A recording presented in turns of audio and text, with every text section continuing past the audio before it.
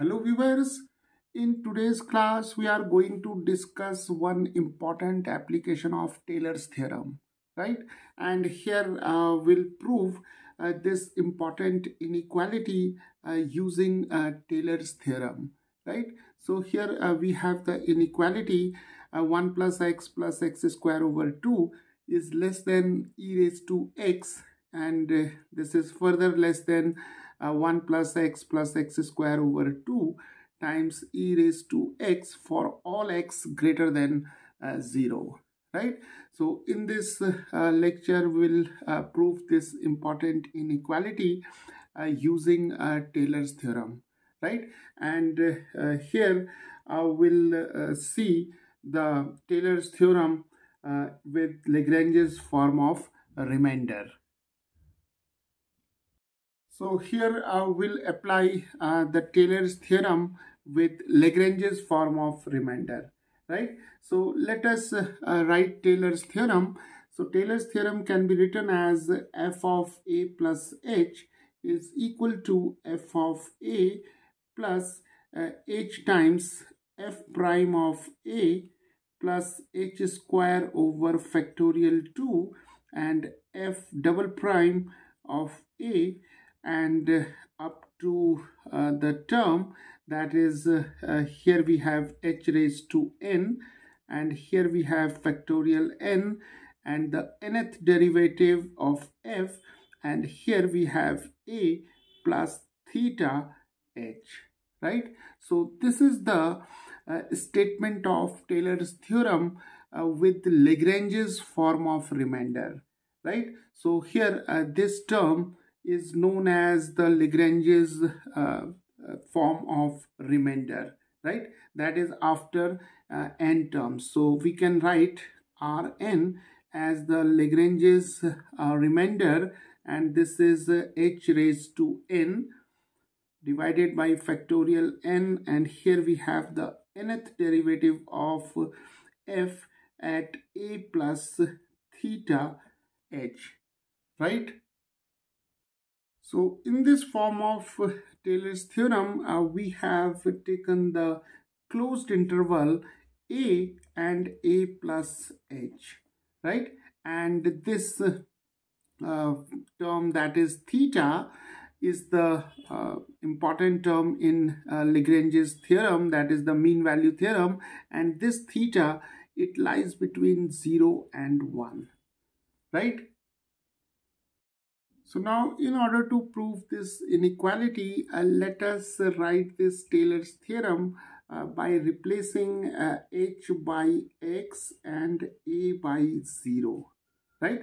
So now this statement takes the form f of a plus h, so a is replaced by 0 and h by x, so we have 0 plus x here, and then we have f of 0, then we have h is x, so we have x f prime of 0, and then we have h square, that is x square over factorial 2, and f double prime of 0, and so on up to this term. So we have x raised to n divided by factorial n and the nth derivative of f, and here we have 0 plus theta x, right?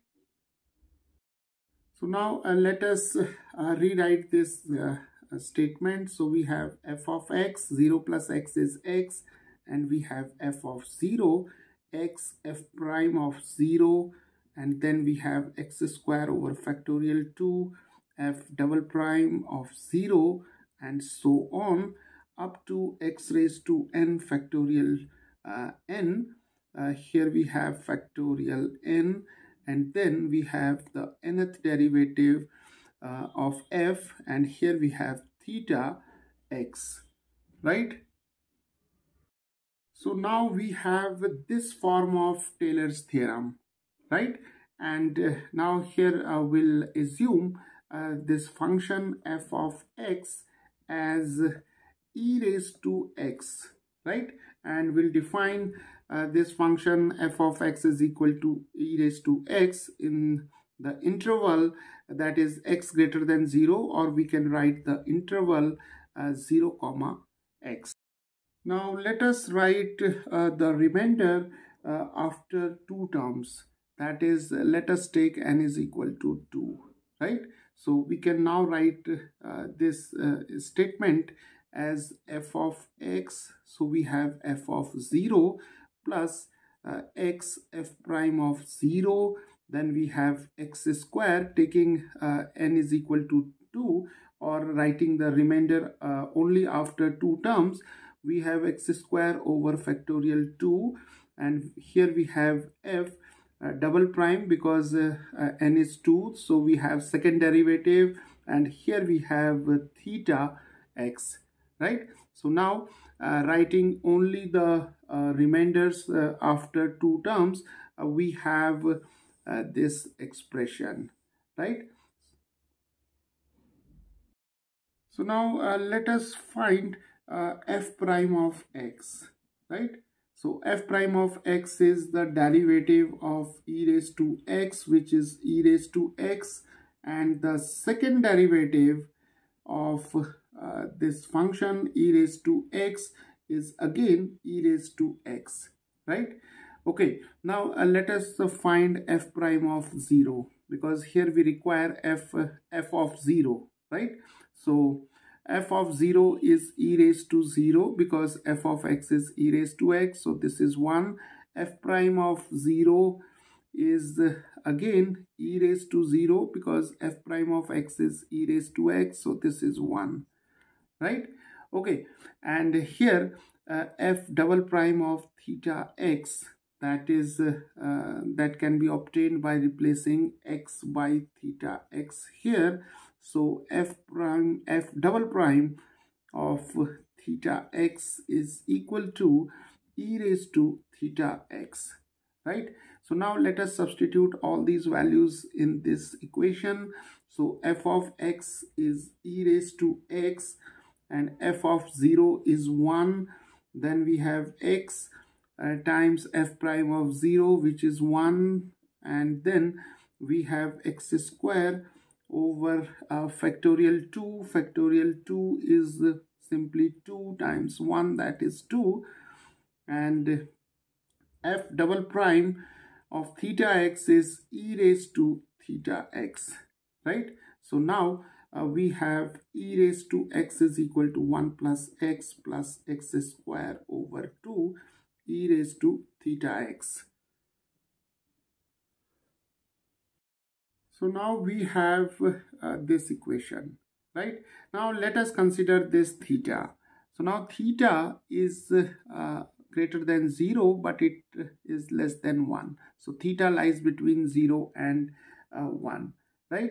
So now let us multiply this inequality throughout by x, right? And remember, x is greater than 0, right?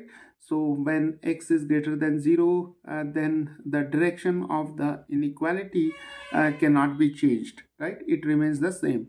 So multiplying throughout by x, we have 0 here, we have theta x, and here we have x.